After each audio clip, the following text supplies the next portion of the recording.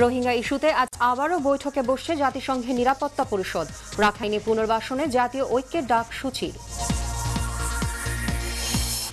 খালেদার বিরুদ্ধে গ্রেফতারি পরোয়ানায় রাজনৈতিক ফায়দা নিচ্ছে সরকার, অভিযোগ ফখরুলের। মিথ্যাচার করছে বিএনপি, মন্তব্য ইনুর। ফরিদপুরের সংসদ উপনেতা সৈয়দা সাজেদা চৌধুরীর গাড়িবহরে হামলা, কয়েকটি যানবাহন ভাঙচুর। নগরকান্দা থানার ওসি আহত। নাম দিয়ে ডিমের খেলা শুরু করছে। আমরা ডিম চাই না, ঘোড়ার ডিম চাই। আরো ভালো প্রস্তুতি নেওয়া দরকার ছিল, যাতে মানুষ সকলেই সন্তুষ্ট চিত্তে বাসায় যেতে পারে। এবং চরম অব্যবস্থাপনায় সস্তার ডিম নিয়ে হুলুস্থুল কাণ্ড, পরিস্থিতি নিয়ন্ত্রণে পুলিশের লাঠি পেটা।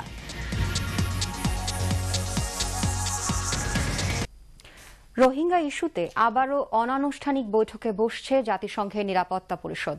আজ সংস্থাটির সাবেক মহাসচিব কফি আনানের সাথে বৈঠকটি অনুষ্ঠিত হবে। এ সময় রোহিঙ্গা জাতিগোষ্ঠীর উপর চলা নির্যাতনের চিত্র তুলে ধরবেন কফি আনান। বৈঠকে নিরাপত্তা পরিষদের সকল সদস্য ছাড়াও বিভিন্ন দেশের আঞ্চলিক এবং মানবাধিকার সংগঠনের প্রতিনিধিরা উপস্থিত থাকবেন।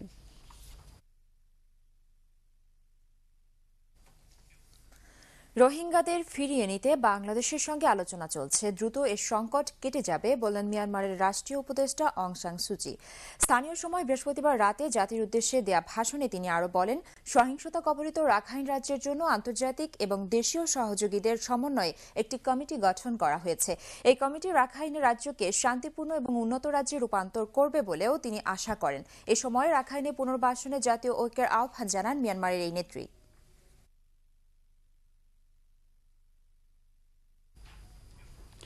মিয়ানমারের ওপর চাপ সৃষ্টিতে বিশ্বের সব দেশকে এগিয়ে আসার আহ্বান জানিয়েছেন বাণিজ্য মন্ত্রী তোফায়েল আহমেদ। দুপুরে রাজধানীর বসুন্ধরা কনভেনশন সেন্টারে Korea Bangladesh chamber of commerce and ইন্ডাস্ট্রির উদ্যোগে কোরিয়ান পণ্য ও প্রযুক্তির প্রদর্শনীতে তিনি কথা বলেন। বাণিজ্য মন্ত্রী বলেন, 1824 সালের যুদ্ধে ব্রিটিশদের বার্মা দখলের আগেই রোহিঙ্গারা সেখানে বসবাসরত, অথচ মিয়ানমারের সেনাপ্রধান তাদেরকে বাংলাদেশি হিসেবে পরিচয়ের মাধ্যমে মিথ্যা তথ্য দিয়েছেন। বাকিদের বিতাড়িত করার আগেই বিশ্ব জনমতের চাপ সৃষ্টি করা উচিত বলে মনে করেন তিনি। আঞ্চলিক ও আন্তর্জাতিক কঠোর অবরোধই পারে মিয়ানমারকে রোহিঙ্গা সমস্যার সমাধানে বাধ্য করতে, বললেন আওয়ামী লীগের সাধারণ সম্পাদক, সড়ক পরিবহন ও সেতুমন্ত্রী ওবায়দুল কাদের। সকালে কক্সবাজারে রোহিঙ্গাদের জন্য বিভিন্ন প্রতিষ্ঠান ও ব্যক্তির দেয়া ত্রাণ গ্রহণ শেষে সাংবাদিকদের এ কথা বলেন তিনি। যুক্তরাষ্ট্র ও ইউরোপীয় ইউনিয়নের নিষেধাজ্ঞার ফলে মিয়ানমারের নমনীয় হয়েছে বলে উল্লেখ করেন মন্ত্রী। এ সময় রোহিঙ্গাদের ফেরত পাঠাতে দ্বিপাক্ষিক নয়, মিয়ানমারের সঙ্গে আলোচনায় বাংলাদেশ জাতিসংঘের সম্পৃক্ততা চায় বলেও জানান ওবায়দুল কাদের। এটা মিয়ানমার সরকারের পক্ষে এটা অত্যন্ত দুঃসাধ্য ব্যাপার। কাজেই তারা অবস্থান হয়তো তাদের আর নমনীয় হতে পারে। নির্বাচন কমিশনের সাথে সংলাপে নির্বাচনের আগে সংসদ ভেঙে দেওয়া ও সেনা মোতায়েন সহ কয়েকটি প্রস্তাব দেবে বিএনপি, জানিয়েছেন দলের মহাসচিব মির্জা ফখরুল ইসলাম আলমগীর। সকালে রাজধানীর ইস্টার্ন হাউজিং এ এই অসুস্থ বিএনপি নেতা তারিকুল ইসলামকে দেখতে গেলে সাংবাদিকদের এ কথা জানান তিনি। এ সময় ফখরুল অভিযোগ করেন, বিএনপিকে নির্বাচন থেকে দূরে রাখতেই খালেদা জিয়ার বিরুদ্ধে গ্রেফতারি পরোয়ানা জারি করা হয়েছে। নির্বাচন কমিশনের কাছে একটা সুষ্ঠু অবাধ নিরপেক্ষ নির্বাচন হওয়ার জন্য কি কি ব্যবস্থা গ্রহণ করা দরকার সেগুলো সম্পর্কে আমরা আমাদের মতামত সুনির্দিষ্টভাবে তুলে ধরব। পার্লামেন্ট রিজার্ভ না করলে কিভাবে নির্বাচনটা সুষ্ঠু হবে? এটা একটা অসম্ভব ব্যাপার একটা। 2 নম্বর হচ্ছে যে আমাদের এখানে যে ট্র্যাডিশন যেটা হয়ে এসছে, মানুষের যে আপনার একটা সাইকি তৈরি হয়েছে যে সেনাবাহিনী নিয়োগ না করলে সেই নির্বাচনে আপনার সুষ্ঠু অবস্থা আশা করা যায় না। এই বিষয়গুলো তো আমরা বলেই আসছি, এটা আমরা আবার বলবো। শেষ মুহূর্ত পর্যন্ত আমরা চেষ্টা করে যাব যেন আমরা নির্বাচনে অংশ নিতে পারি, একটা সুষ্ঠু সুন্দর নির্বাচন হয়। অন্যদিকে তথ্যমন্ত্রী হাসানুল হক ইনু বলেছেন, আদালতের ওপর সরকারের কোনো হস্তক্ষেপ নেই। আদালতের নির্দেশে খালেদা জিয়ার বিরুদ্ধে গ্রেফতারি পরোয়ানা জারি হয়েছে। সকালে কুষ্টিয়া ভেড়ামারায় নিজ বাসভবনে প্রশাসন ও দলীয় নেতাকর্মীদের সাথে মতবিনিময় শেষে সাংবাদিকদের এক প্রশ্নের জবাবে তিনি এ মন্তব্য করেন। আদালতের উপরে এই সরকারের কোনো হস্তক্ষেপ করার এখতিয়ার নাই। আদালতের নির্দেশে গ্রেপ্তারি পরোয়ানা জারি হয়েছে। বেগম খালেদা জিয়া যদি গণতন্ত্রে বিশ্বাস করেন, আদালতের নির্দেশ মান্য করে আদালতে নিজেকে হাজির করবেন। ফরিদপুরের তালমায় সংসদ উপদেষ্টা সৈয়দা সাজেদা চৌধুরীর গাড়ি বহরে হামলা হয়েছে। এ ঘটনায় আহত হয়েছেন নগরকান্দা থানার ভারপ্রাপ্ত কর্মকর্তা আফম নাসিম। পুলিশ জানায়, দুপুরে সংসদ উপনেতা সরকারি কাজে ঢাকা থেকে ফরিদপুর যাচ্ছিলেন। পথে তার গাড়ি বহরে হামলা চালায় সাবেক এসপিএস জামাল হোসেন সমর্থকরা। এ সময় সৈয়দা সাজেদা চৌধুরীর ছেলের গাড়ি ও সহকারী পুলিশ সুপারের গাড়ি ভাঙচুর করা হয়। পরে পরিস্থিতি নিয়ন্ত্রণে 20 রাউন্ড গুলি ছোড়ে পুলিশ।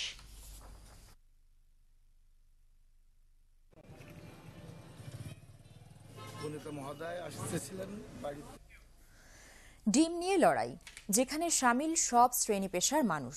যদিও সেই যুদ্ধে জয়ী হতে পারেনি অনেকেই, উল্টো মার খেয়ে খালি হাতে ফিরতে হয়েছে ঘরে। সব মিলিয়ে নিত্যদিনের এই খাবার নিয়ে রীতিমতো তুলকালাম কাণ্ড ঘটে গেল রাজধানীর খামার বাড়িতে। আরও জানাচ্ছেন মাজহারুল আমিন শুভ। এক একটি ডিম দেওয়া হবে 3 টাকায়। জনপ্রতি পাবেন সর্বোচ্চ 90টি ডিম। তাই সকাল থেকেই রাজধানীর খামারবাড়ি কৃষিবিদ ইনস্টিটিউট পরিণত হয় জনসমুদ্রে। সকাল 10টা থেকে ডিম বিক্রির কথা থাকলেও 9টার দিকেই ক্রেতাদের লাইন বিজয় সরণি পার হয়ে যায়। নানা বয়সে নানা পেশার মানুষ ঢাকার বিভিন্ন এলাকা থেকে ডিম কিনতে জড়ো হয়েছিলেন খামার বাড়িতে। কেউ সঙ্গে এনেছিলেন বালতি, কারো হাতে ছিল ডিম রাখার খালি খাঁচি। ডিম নেওয়ার জন্যই আসছি, ডিম মেলায় আসছি। এখন তো এত রেসপন্স হবে এটা তো কখনো ভাবি নাই। এই সুযোগ পেয়েছে যে কিছুটা খরচ যাতে কমানো যায়, এই জন্য দেখেন এত পরিশ্রম করে তারা এখানে আসছে। কারণ কি, যে ইনকাম তার তুলনায় ব্যয় অনেক বেশি। বাজারে যে ডিম পাওয়া যায় কেমিক্যাল দেওয়া থাকে, নানান টাইপের থাকে, এই জন্য আমি কম দামে ভালো ডিম পাবো এই আশা। কিন্তু ভিড়ের চাপ আর অব্যবস্থাপনায় কিছুক্ষণের মধ্যেই বন্ধ হয়ে যায় ডিম বিক্রি। এই সময় ধাক্কাধাক্কিতে ভেঙে যায় ডিম বিতরণের মঞ্চ। তাই অনেকেরই কপালে জোটেনি ডিম। কষ্টের মধ্যে পুরো রোদের মধ্যে আসছি, তারপরে ডিম পাবো না। কিন্তু এখানে যে প্রতিটা মানুষকে মারতাছে, এগুলোর জন্য আমরা কেন ডিম পাবো না? বিশ্ব ডিম দিবস নাম দিয়ে ডিমের খেলা শুরু করছে। আমরা ডিম চাই না, ঘোড়ার ডিম চাই। আরো ভালো প্রস্তুতি নেওয়া দরকার ছিল, যাতে মানুষ সকলেই সন্তুষ্ট চিত্তে বাসায় যেতে পারে। উদ্দেশ্য ছিল সবাইকে ডিম দেওয়ার, কিন্তু সেভাবে আমাদের ডিম কালেক্ট হয় নাই। কালেক্ট হয় না, আমরা ভাবছি যে সকাল থেকে আস্তে আস্তে দিতে থাকবো আর ডিমও আমরা থাকবো। হুট করে যে এত লোক জড়ো হয়ে যাবো এটা আমরা বুঝতে পারি নাই। শেষ পর্যন্ত ডিমের ডামাডোল শেষ হয় পুলিশের লাঠি পেটায়। এতে আহত হয়েছেন বেশ কয়েকজন। মাজহারুল আমিন শুভ, এশিয়ান টেলিভিশন, ঢাকা। ডেমরা শারুলিয়াবাসীর সাথে মতবিনিময় করেছেন এশিয়ান টেলিভিশনের চেয়ারম্যান আলহাজ হারুনুর রশিদ সিআইপি। দুপুরে বিভিন্ন শ্রেণী পেশার মানুষের সাথে মতবিনিময় করেন তিনি। এলাকার উন্নয়নে স্থানীয়দের পাশে থাকার আশ্বাস দেন এশিয়ান টেলিভিশনের চেয়ারম্যান। রিপোর্ট করেছেন হেদায়েত হোসেন। জুমার নামাজের আগে ডেমরা এলাকা পরিদর্শনে যান এশিয়ান টেলিভিশনের চেয়ারম্যান আলহাজ হারুনুর রশিদ সিআইপি।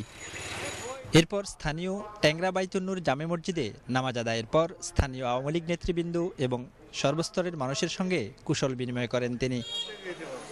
এছাড়া শারুলিয়া বাজারে অংশ নেন মতবিনিময় সভার। ব্যবসায়ী, রাজনীতিবিদ এবং বিভিন্ন শ্রেণী পেশার মানুষের সঙ্গে কথা বলেন এশিয়ান টেলিভিশনের চেয়ারম্যান। মাননীয় প্রধানমন্ত্রী মনে করবে যে এই লোক যোগ্য, যাকে দেয়, আমাকে দেয় বা তাদের দেয়, আমি নৌকা নির্বাচন করব। আমি এই এলাকাতে আমার চাওয়া পাওয়ার কিছুই নাই। আমি আল্লাহ তাআলা আপনাদের দোয়ায় আমাকে যথেষ্ট সম্মান আল্লাহ দিছে। যদি আমি পাই আপনাদের জন্য, আর যদি না পাই তখন আপনাদের সাথে আসছি, জীবন বইরা আপনাদের পাশে থাকবো। এ সময় এশিয়ান টেলিভিশনের চেয়ারম্যানের পাশে থাকার আশ্বাস দেন স্থানীয়রা। আপনাকে এই বলে আশ্বস্ত করতে চাই, আপনি যদি জননেত্রী শেখ হাসিনার হাতকে শক্তিশালী করতে এবং ঢাকা 5 আসনে আমাদের নৌকা নিয়ে আসতে পারেন, ইনশাল্লাহ আমরা আপনাদের পাশে আছি।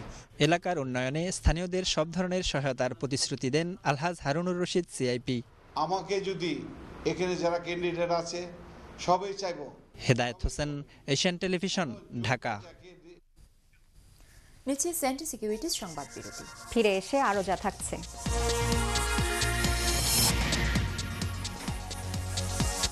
ইউনেস্কো থেকে নাম প্রত্যাহার করল যুক্তরাষ্ট্র ও ইসরায়েল। পক্ষপাতের অভিযোগে এর সিদ্ধান্ত জানিয়েছে মার্কিন পররাষ্ট্র মন্ত্রণালয়। এবং বাংলাদেশ সহ 9 দলের অংশগ্রহণে 2019 সালের টেস্ট চ্যাম্পিয়নশিপ শুরু। 2 বছর পরই মাঠে গড়াবে ওয়ানডে লিগ। শিক্ষার মান উন্নয়নে সব ধরনের ব্যবস্থা নিয়েছে সরকার, জানিয়েছে প্রাথমিক ও গণশিক্ষা মন্ত্রী। বলেন, আন্তর্জাতিক মানের শিক্ষায় এখন আলোকিত হচ্ছে বর্তমান প্রজন্ম। সকালে বাংলাদেশ সরকারি প্রাথমিক বিদ্যালয়ের প্রধান শিক্ষক সমিতির নবনির্বাচিত কেন্দ্রীয় কমিটির অভিষেক অনুষ্ঠানে এসব কথা বলেন তিনি। এ সময় 5 দফা দাবি তুলে ধরেন শিক্ষকরা। তুলনা আফরিনের রিপোর্ট। বাংলাদেশ সরকারি প্রাথমিক বিদ্যালয়ের প্রধান শিক্ষক সমিতির নবনির্বাচিত কেন্দ্রীয় কমিটির অভিষেক অনুষ্ঠানের আয়োজন করা হয় রাজধানীর ইঞ্জিনিয়ার্স ইনস্টিটিউশনে। এ সময় দ্বিতীয় শ্রেণীর গেজেটেড পদমর্যাদা বাস্তবায়ন সহ 5 দফা দাবি জানান প্রধান শিক্ষকরা। দাবি মেনে নেওয়ার আশ্বাস দিয়ে প্রাথমিক ও গণশিক্ষা মন্ত্রী বলেন, শিক্ষার আন্তর্জাতিক মান হিসেব করে পড়াশোনায় এগোতে হবে শিক্ষার্থীদের। আজকে ছাত্রদের বই নিয়ে সরকার দাঁড়ায় আছে, আসল এই বই নয়, উপবৃত্তি। এখন কিন্তু বাংলাদেশের মানুষ যখন আমাদের শিক্ষার স্ট্যান্ডার্ডটাকে মাপে, তখন আমেরিকার সাথে মাপে, ব্রিটেনের সাথে মাপে, ইন্ডিয়ার সাথে মাপে। এ সময় আওয়ামী লীগ নেতারা দাবি করেন, শিক্ষার মান বাড়াতে বর্তমান সরকার প্রতিনিয়তই কাজ করে যাচ্ছে। বঙ্গবন্ধুর সোনার বাংলাদেশ গড়ার লক্ষ্যে মাননীয় প্রধানমন্ত্রী বারবার আবেদন জানিয়েছেন, সুশিক্ষার বিস্তার বাংলাদেশে ছড়িয়ে দিতে হবে। এটা একমাত্র পারেন আপনারা। এই বাংলাদেশকে আলোকিত করতে মানুষের মতো মানুষ হওয়া দরকার আমাদের নতুন প্রজন্মকে। আমাদের যে পুরো নীতিমালা তা যদি দেখেন, চিন্তা ভাবনার জায়গাটি যদি দেখেন, সেখানে দেখবেন যে আমরা বলছি জাতীয় অগ্রগতির মূল চালিকা শক্তি হচ্ছে শিক্ষা, এবং সেই শিক্ষাকে উন্নত করবার জন্য কোনো দাবি দেওয়া বা আপনাদের কোনো ধরনের কোনো প্রয়োজন সেটি নিয়ে আর কেউ যদি না ভাবে, তাহলেও শেখ হাসিনা ভাববেন এবং যা কিছু হবার তার হাত দিয়ে। অনুষ্ঠানে রোহিঙ্গা ইস্যু নিয়েও কথা বলেন তারা।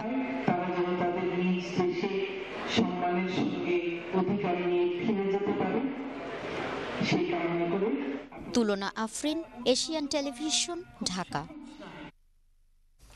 নিজে সচেতন হন এবং অন্যকে সচেতন করুন প্রতিপাদ্যে নানা আয়োজনে পালিত হচ্ছে আন্তর্জাতিক দুর্যোগ প্রশমন দিবস। এই উপলক্ষে বিভিন্ন কর্মসূচি পালন করেছে ঢাকা উত্তর সিটি কর্পোরেশনের মহাখালী পূর্ব জে ব্লক সোসাইটি। সকালে এই সংগঠনের ব্যানারে র্যালি বের হয়। র্যালিটি বিভিন্ন সড়ক প্রদক্ষিণ করে। এ সময় সংগঠনটির সভাপতি মোস্তাফিজুর রহমান, সহসভাপতি ফখরুল ইসলাম এবং সাধারণ সম্পাদক লিয়াকত হোসেন সহ বিভিন্ন শ্রেণী পেশার মানুষ উপস্থিত ছিলেন অনুষ্ঠানে।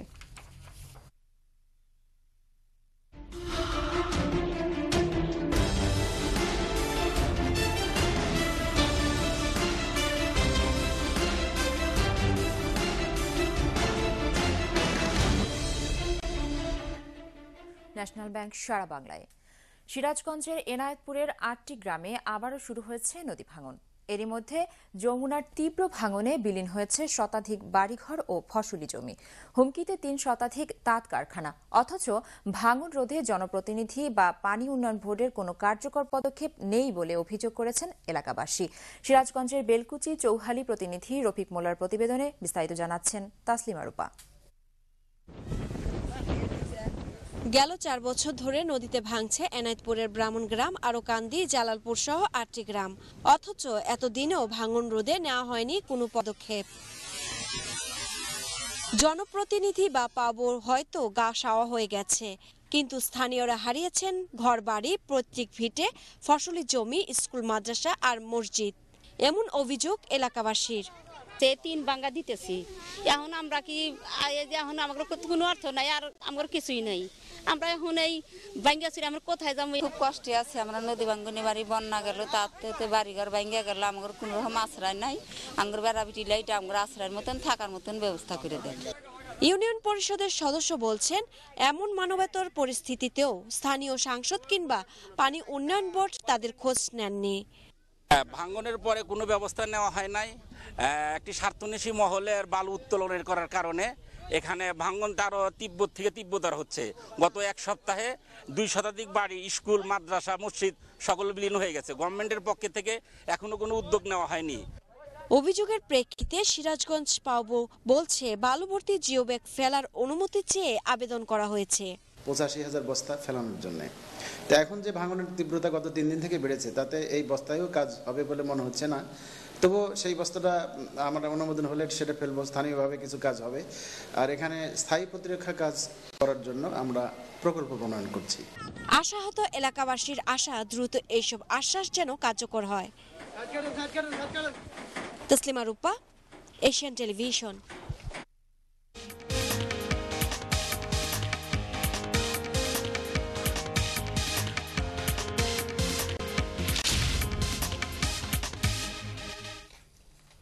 এবার আন্তর্জাতিক প্রসঙ্গ। ইউনেস্কো থেকে নিজেদের নাম প্রত্যাহার করল যুক্তরাষ্ট্র ও ইসরায়েল। ইসরায়েল বিরোধী পক্ষপাতের অভিযোগে এই সিদ্ধান্ত নেয় বলে জানায় মার্কিন পররাষ্ট্র মন্ত্রণালয়ের এক মুখপাত্র। তিনি বলেন, প্যারিস ভিত্তিক ইউনেস্কো থেকে তাদের প্রতিনিধিদের প্রত্যাহার করে নিয়ে সেই জায়গায় একটি পর্যবেক্ষণ মিশন স্থাপন করা হবে। এর আগে ফিলিস্তিনিদের পূর্ণ সদস্যপদ দেওয়ার প্রতিবাদে যুক্তরাষ্ট্র সে বছর আর্থিক সহায়তা দেয়নি, আর গত বছর থেকে সব ধরনের সহযোগিতা বন্ধ করে দেয় ইসরায়েল। এদিকে এই ঘটনায় আক্ষেপ প্রকাশ করেছে ইউনেস্কোর প্রধান ইরিনা বোকোভা।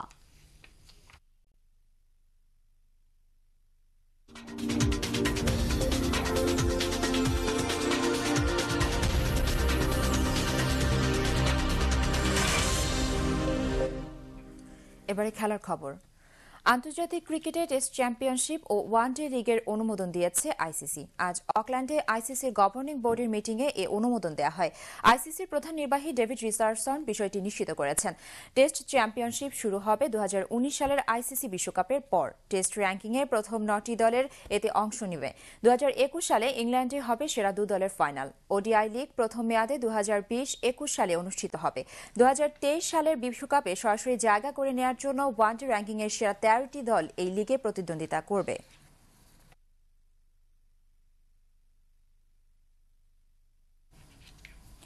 শেষ করব এশিয়ান নিউজ 30। তার আগে এস আলম গ্রুপ সংবাদ শিরোনামগুলো আরো একবার।